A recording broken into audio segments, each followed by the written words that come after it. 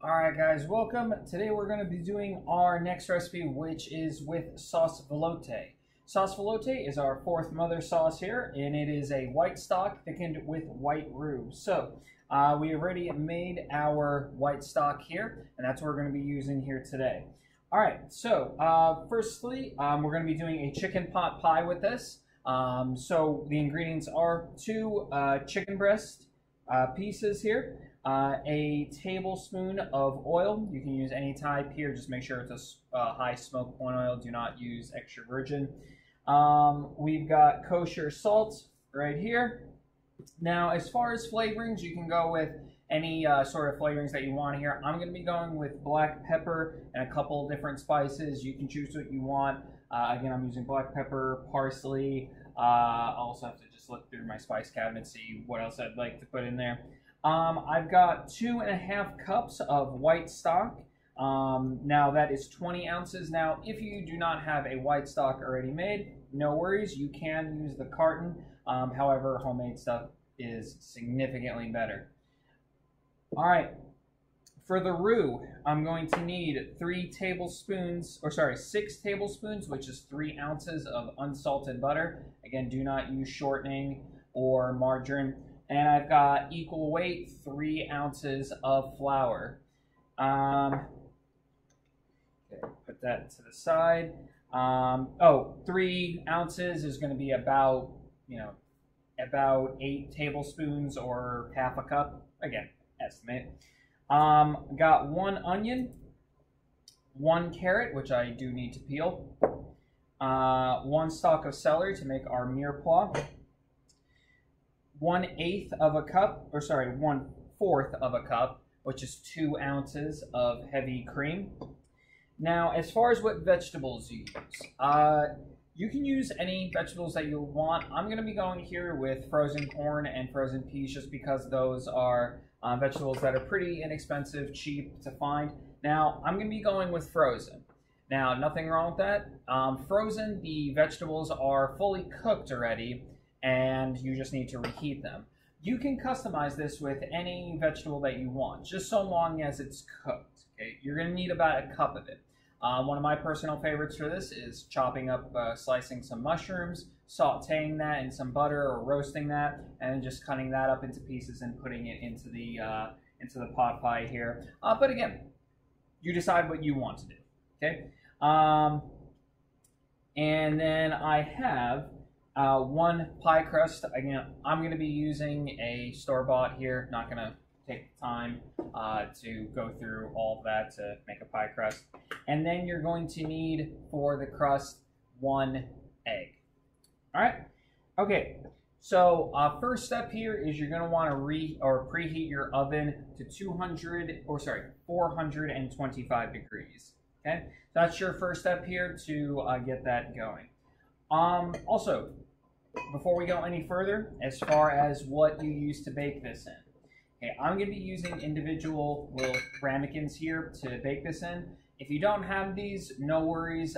You can use any oven-proof cup. If you don't have that, you can use muffin tins, though it might be a little bit more difficult to serve.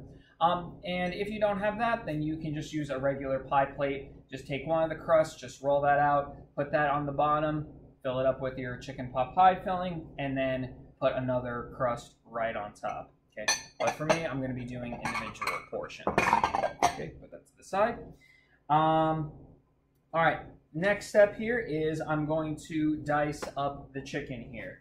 Now, easiest way to do this is to just kind of slice the chicken, butterfly it, just like what we did for the chicken parm.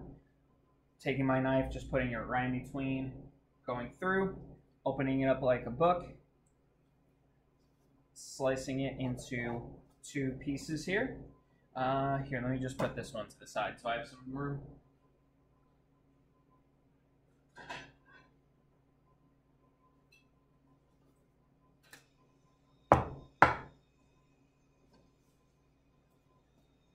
Okay, and then from here, I'm going to just cut this into long strips.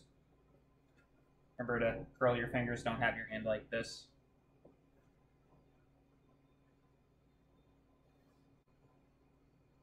All right, then take the strips, turn it 90 degrees, and then just dice right through.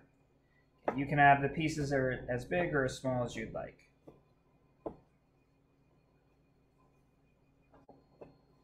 All right.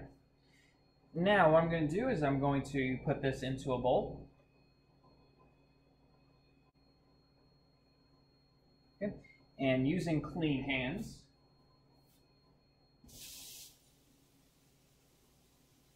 I'm going to season this with kosher salt and any spices I'd like to use. For me, for chicken, I really like the flavor of paprika.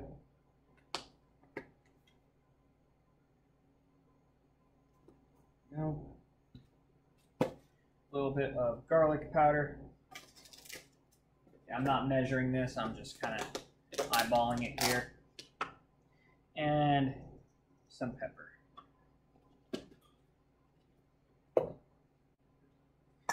And then I'll just mix that together. All right. So far on your mise en place sheet, you've got preheat your oven to 425 degrees. Then you've got dice your chicken with kosher salt and pepper and other flavorings. And then what we're going to do is we're going to saute it. So I've got my pan charging with heat here. I'm just going to add in the oil. So my heat is on medium-high right now, and I'm going to saute this. Put that right in. You should hear it sizzle right away. Now from here, hold on. All right, sorry about that. All right, from here, I'm just going to cook this all the way through. Now, I'm just going to be flipping this way. You can stir it around however you want.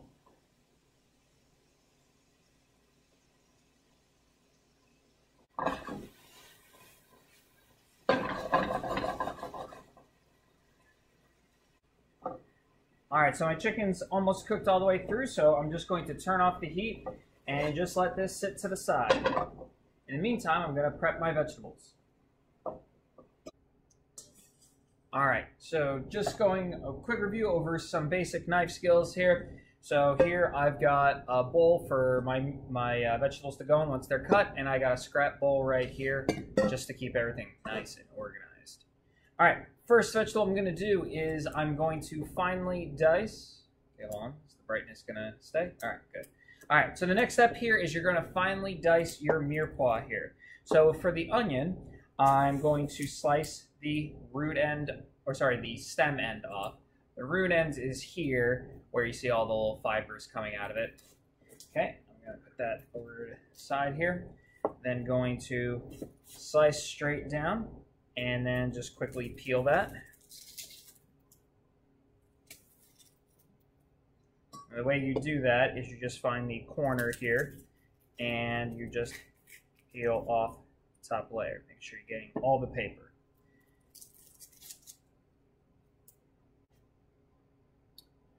All right, from here you want to keep your fingers curled and you're going to slice not fully through the onion.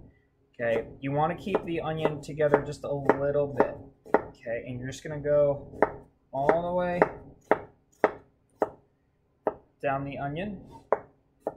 Same thing here. Okay, keeping my fingers curled. Okay. Then from here you'll see the onion stays together even though it's definitely sliced. And from here I'm just going to make one cut right through the center and one cut kind of near the top. So same thing. So one cut right down the center, one cut just right there. Then from there, I'm just going to chop really finely.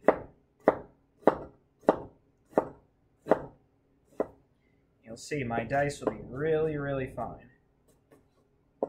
Now, if you want your onions a little bit bigger, no worries. You can just make the spaces in between your cuts a little bit larger. No biggie. Again, this is a chicken pot pie. It's not,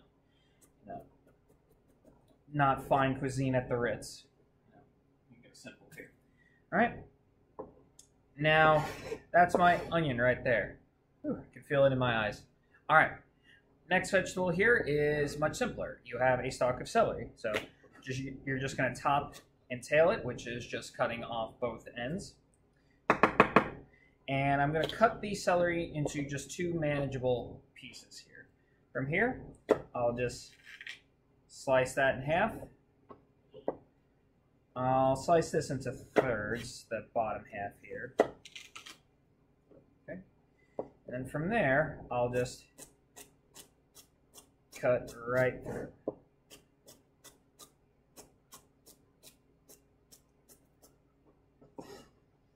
And keeping my fingers curled, my thumb peeled back. For those of you who are cooking in person, this slide will definitely test your knife skills. Okay, let me go ahead and get this into my bowl here.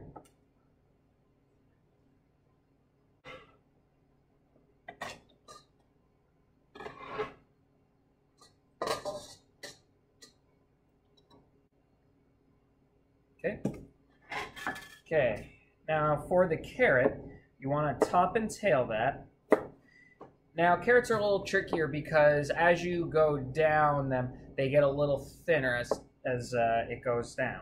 So what I'm going to do is I'm going to cut into 2 pieces. Have my thicker end here and a little thinner end here. And what I'm going to do here is I'm going to cut that in half and then cut this into thirds. So I'm just going to cut it into thin little matchsticks, almost like a batonnet. So cut, turn, cut. There you go, batonnet, or rough batonnet. Okay. Same thing here. I'm going to cut that. I'm going to judge. Okay, should I cut this in thirds or cut this in half? This one I'll cut into thirds as well. Just make it a little finer. Okay. Same thing here.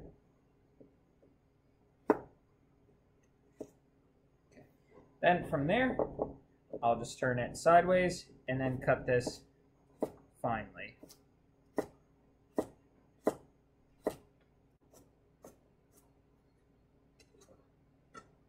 All right. Now, also to this is just a personal preference here. I'm also going to just thinly slice some garlic so I have the root end right there. I'm just going to trim that and then just slice that right through.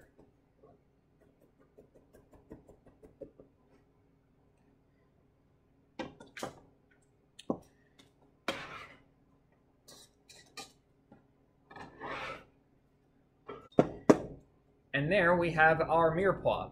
Onions, carrots, and celery. And this is the flavor base of most stocks. Definitely a lot of soups here, and this is what we're going to be using today. All right, so now what we're going to do on the same step is we're going to sweat this in butter and season it with kosher salt. Okay, I'm going to show that step right now.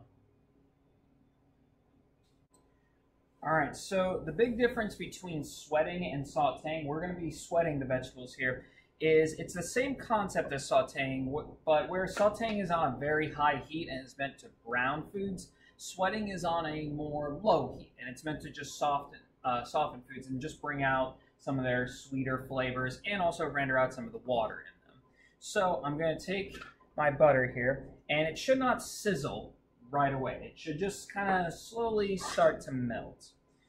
All right, so once that has melted, I'll add my vegetables here. Okay, so most of my butter is melted. I'm going to add in my vegetables. And you probably noticed right away that it's not really sizzling. That's perfect. It's exactly what you want when it comes to sweating vegetables. I'm going to turn that onto about medium-low heat. And then I'm going to add in a good pinch of kosher salt. Now, it's important to season your vegetables when they first go in. The reason why is because salt will draw out water that is in the vegetables. Without it, everything would take a little bit longer to cook. And also, it's a good idea to always season your food in stages. So I'll be back in about 5 to 10 minutes or so here when this is finished cooking.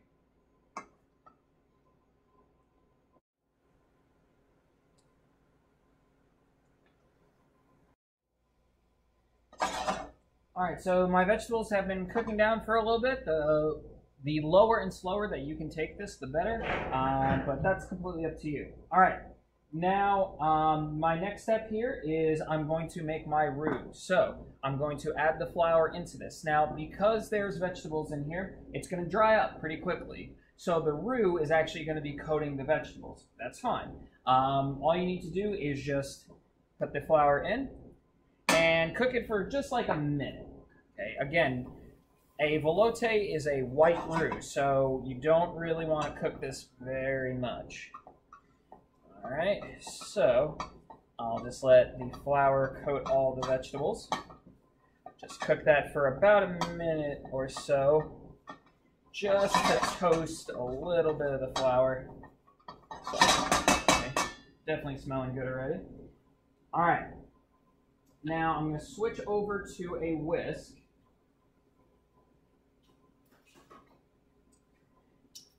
And I'm going to slowly add in the stock and the cream into this. So on step 5, once the vegetables are done, you're going to sprinkle in the flour, as well as any other seasonings that you're going to use. I'm going to be adding pepper and dry herbs and stuff, but for now, I'm just worrying about the flour. And the next part is you're going to slowly add in your stock. So there's the white stock, just a little bit at a time. Okay, this will avoid lumps in the sauce. See, it's already starting to loosen up. Okay, I still have the pan on about medium heat here. And then I'll just add pretty much the rest of it, or almost the rest of it.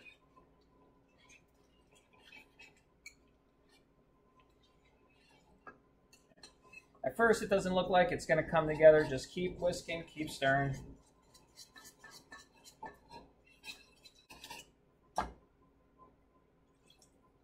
Add the rest of my stock. Add the cream, just for richness and mouthfeel. And then stir that together.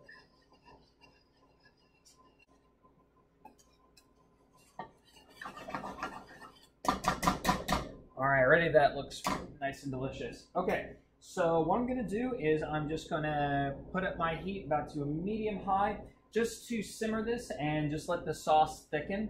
So you're going to simmer the sauce until it's thickened about 5 to 10 minutes. Again, you want to get rid of some of that, raw flour taste.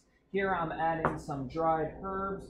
I'm also going to add a pretty generous amount of black pepper, because that's just what I prefer. All right, so I'm just gonna let that cook on about medium heat, let that simmer just for a little bit. If you're in a little bit of a rush, you can put the heat to high. You're just gonna need to stir it quite a bit. All right, so I'll be back in about 5 minutes. All right, while the filling is cooking here, I'm going to roll out my pie crust. Now, for those of you who are doing this in person, delegate your work here. As one person's taking care of the filling, one person can be taking care of the chicken, one person can be taking care of the pie crust. This is definitely going to be a teamwork recipe. So, I'm going to just pre-cut these circles I'm going to put on top of the pie crust. So, I'm going to unroll this, put it on a little bit of flour here. And then I'm going to just very lightly roll this out. Not too much. Okay, I just want to thin it out just a tiny bit. Maybe give it just like a roll, just a little bit in each direction. Okay, now from there, I'm going to take my bowl and I'm going to cut a circle approximately the size of the opening. Okay, now for me, I have a pastry cutter here. So I'm just going to cut 4 circles. So 1, 2, 3, 4. Now, if I want to make smaller ones, I'd have plenty of dough for that. And there we go. There is my 4 circles. You can reuse the rest of this. You can just knead it back together and then roll out your other crust. Or, like I said, if you do not have little dishes or ramekins here, you can use a pie plate. All right. From here, I'm going to add in my cooked vegetables into the sauce, stir that in, as well as the cooked chicken. Oops, hold on. Okay, sorry about that. I don't know why that keeps happening. And I'm gonna add in also my cooked chicken with the juices and all, since all that flavor from the drippings is gonna really help this out. All right, I'm just gonna simply stir that together. If your vegetables are frozen, just wait until they are heated through. And I'm also going to add in some chopped parsley into this. Now, I decided to just go with one chicken breast here. I think two would just been a little too much here. A good pot pie has kind of like a balance to everything, so I just decided to go with one. All right, so I'm going to stir that together. Already, that's looking pretty good. Important step here is you want to stir it together and taste it, okay? It's, again, probably going to need something. It may need more salt. It may need a little more spices. Also, be sure to taste for acidity here. Really good additions here are vinegar and lemon juice, okay? Vinegar here and lemon juice. I've got both ready to go, and I can decide which one I want to go with. So let me just go ahead, just take a quick taste, try to get both the vegetables and the meat in there.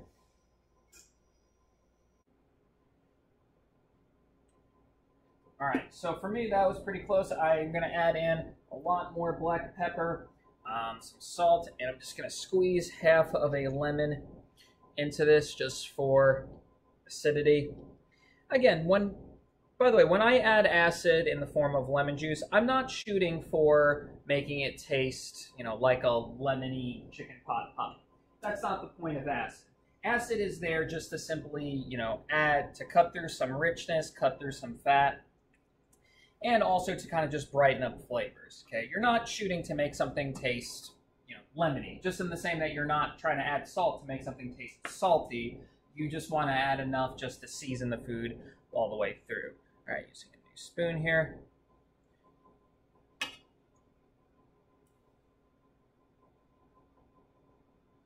Okay, much better. All right, now we go to our next step.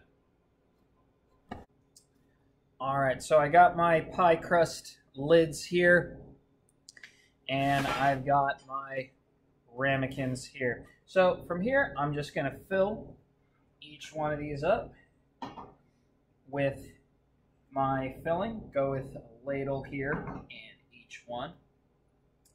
So you can see for our sauce veloute, now here we're using the veloute as more of a binding agent, as a gravy sauce for all this. So again, that's what's great about the mother sauces, is that they can be doctored up just a little bit and you can create hundreds, if not thousands, of different dishes using them.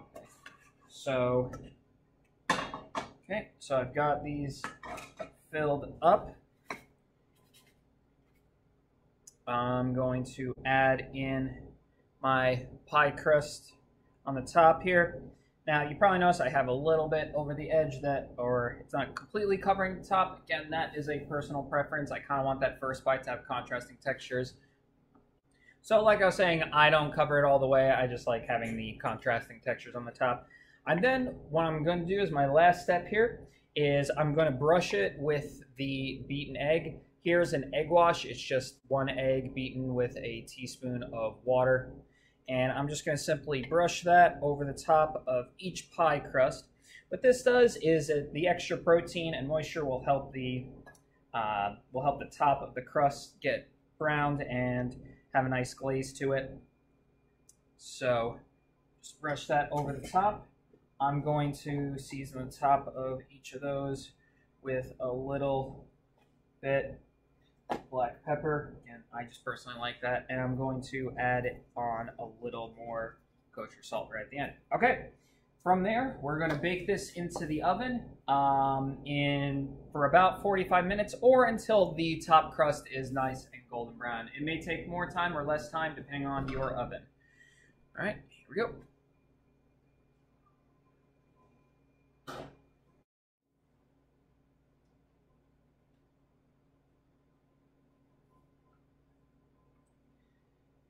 All right, and here we go. So they are done. Last step here is let them cool. You cannot eat these while they are screaming hot. They are like lava right now. I will admit, in hindsight, looking at this, I probably should have made the crust all the way larger and put it over the top, but that's okay. All right, that is our lab here. Definitely let these cool, like I said, at least, 10, 15, about 20 minutes. Trust me, they'll retain their heat really, really well. All right, if you have any questions for me, let me know. I will let you guys work, and just let me know if you have any questions.